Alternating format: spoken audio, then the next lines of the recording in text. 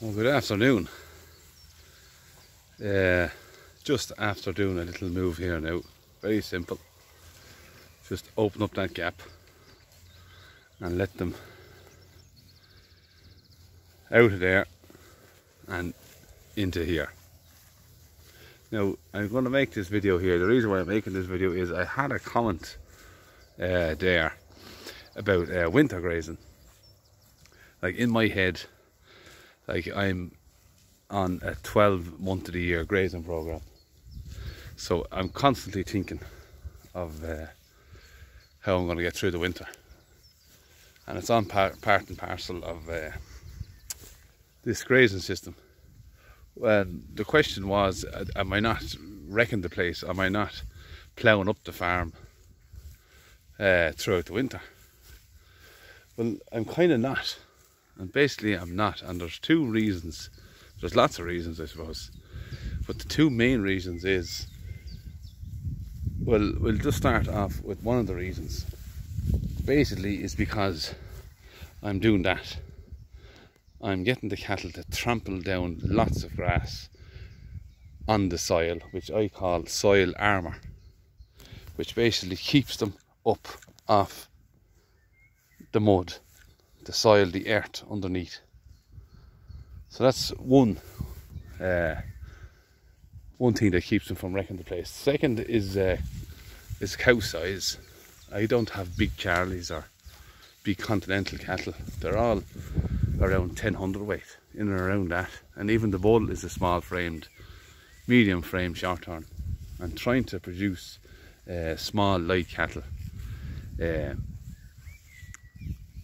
can stay up without going down to their bellies in the middle of winter on wetland. Now, this is wetland. It's as wet as you get. You know, it just wants to grow rushes. If it's left to grow rushes, it'll grow rushes. Wet, heavy, soggy ground. So that's another reason that keeps them up. Also, and the biggest reason is, I could not just hang on now a sec. I just show you them calves in there, the way they're eating away at them black daddies. But where was I? The biggest reason, yeah, or the biggest help that we have outwintering cattle is that if you have a 60-day rotation, so if it's taking you 60 days to get around the farm, and you're going around the farm twice, that means that the cattle are literally on a section of ground for 48 hours. So you're not just opening up the gate and letting them out and letting them live on your farm over the whole winter. Because don't you know what they'll do? They'll sleep over here, they'll shite over there, they'll graze all the way down there, and they'll make lovely roads up and down, and it'll look like Spaghetti Junction come March and April. They'll have it destroyed. So basically, when you're out wintering cattle the regenerative way, you're literally only having them on your farm for 2 days. 2 days. And if you can't leave an animal out on a farm for actually 1 day and then 2 months rest in between, and in our mild Irish climate, that place greens up, and that bit of grass that you've trampled down will green up again.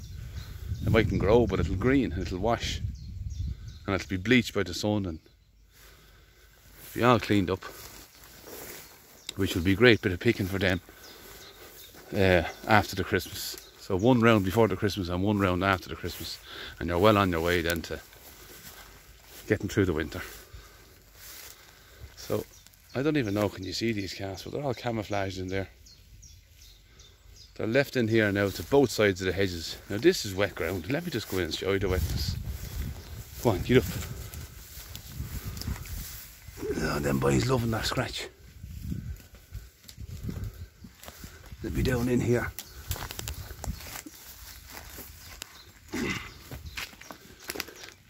Now, boys and girls. So this place here now hasn't been grazed in 40 days, and it wasn't topped either.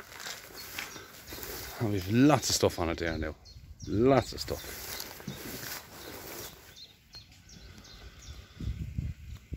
Lots of stuff. Well, I'm sinking here already, just to let you know. But them rushes and them long grasses are keeping me up.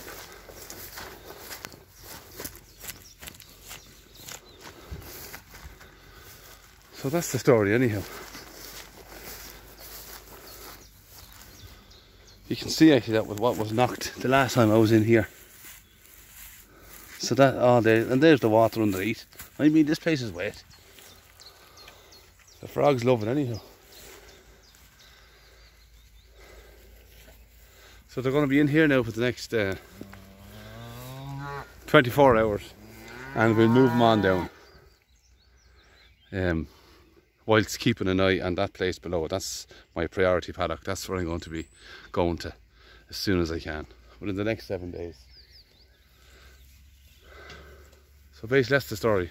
I've closed down now. I have to go home and do a few jobs. So we'll say good luck and goodbye for now.